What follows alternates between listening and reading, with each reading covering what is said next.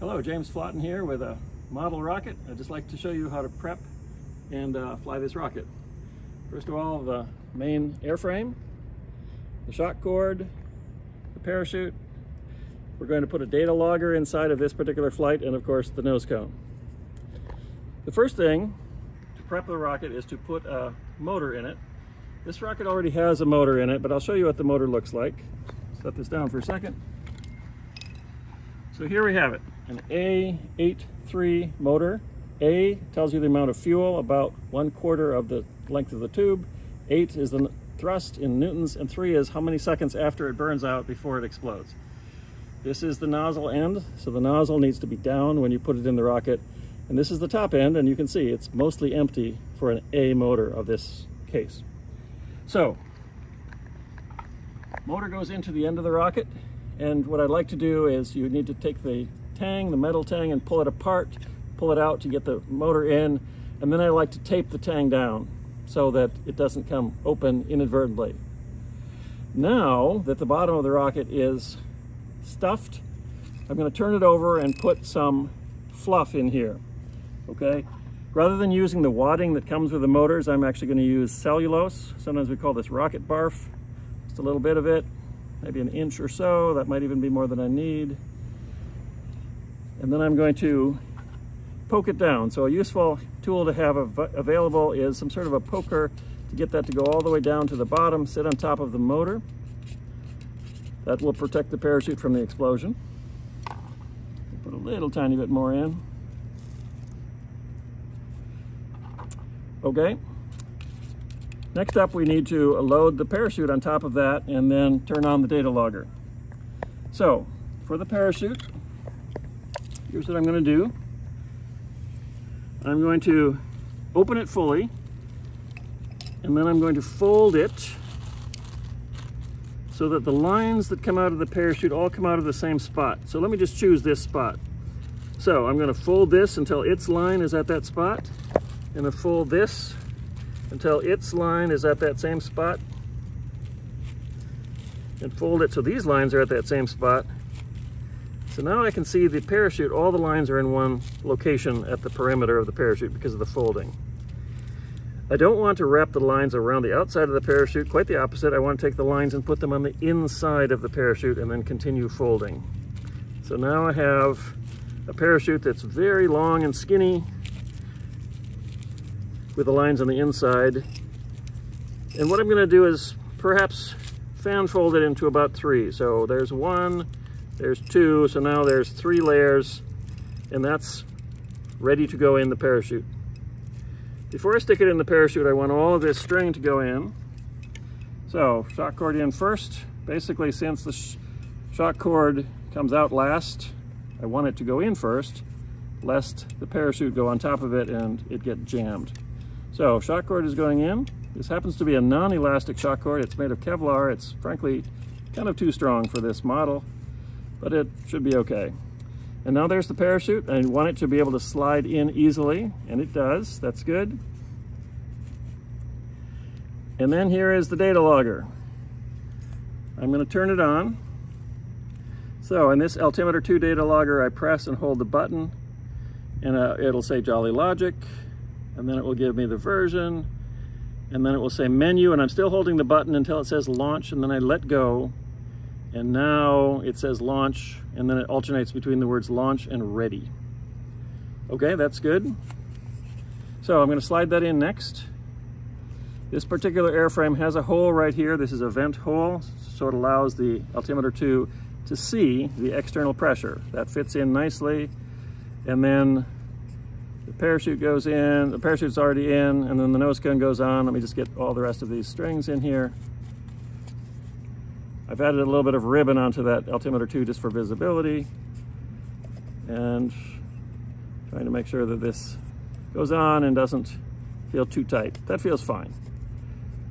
Okay, super. So the rocket is fully prepped, except that I need an igniter. So for an igniter, you need 2 things. There's the igniter right there, and then there's the plug to hold the igniter in place. So I'm going to take the igniter and I'm going to watch carefully. These wires here can't touch. So I'm even going to pull those wires apart just a little bit. And then this part at the very top of the igniter is the part that gets hot and catches the motor on fire. So I'm going to place the igniter in the end of the rocket, staying away from my launch lug. So I'm going to put it all the way down until it touches the motor, and then fold it over and bend it over in a different direction than the launch lug. And then I'm going to make sure those wires are not touching, they look okay. And then I'm going to put the plug to hold it in place. Okay, so now the igniter is in place, and I'm going to go over to the launcher, which is right over here. Follow me.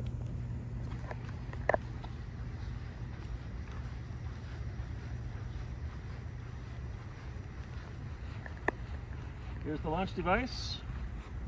Put the rod through the lug, make sure it slides nicely. It seems to be fine.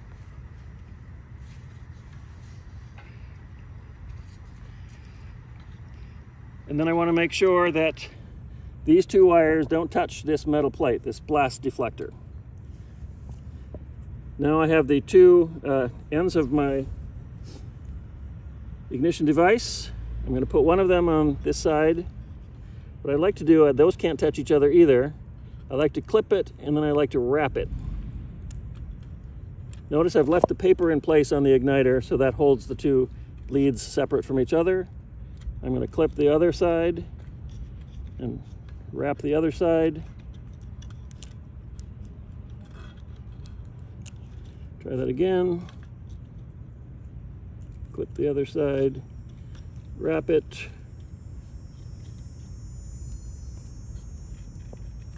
Okay, I'm basically happy with that.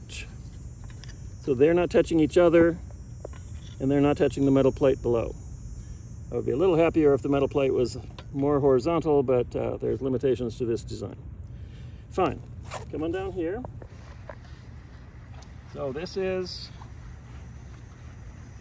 batteries in here, and when I place the key into the hole, I should get a light. The light says there is a complete circuit, I just don't have enough electricity in the circuit to fire the motor. So here's what I'm going to do. This is the button. I'm going to count 3, 2, 1, and then on 0 I will press and hold that until the motor catches fire. So if you'd step back a little bit, watch the rocket, and then as it goes up, you can watch it go up and come on back down. So here we go. 3, 2, 1, launch. It takes a little while. There it is, explosion. Parachute is up, going down, hit me, didn't hit me. Okay, that was successful. Now, come on over and let's just take one last look. So here is the body. The motor is still in place, that's good. Shock cord, the parachute is out, it's inflated, the nose cone is present, and here is the data. And the data is telling me things about the flight. What I'm going to do is I'm going to turn off the device, and then I'm going to turn it back on again. That just makes it start at the beginning of the data, and let's just read the data off. Okay, so here we go. Jolly logic, battery level, data from the flight coming up, 127 feet. Top speed was 64 miles per hour. Thrust, 0.45 seconds. That's how long the motor burned. And then this is the this is the peak acceleration, 17 Gs. On the other hand, the average acceleration was only 6 Gs, 6.5. It coasted for 2.6 seconds. Remember, an A83 motor was expecting a 3-second coast time, and that meant that it fired 3.3 seconds after apogee, when it was already down to 122 feet, slightly below the peak. The descent, 10 miles an hour, that looks healthy under parachute. And the duration of this particular flight, 11.2 seconds. That's the total amount of data that this particular device collects.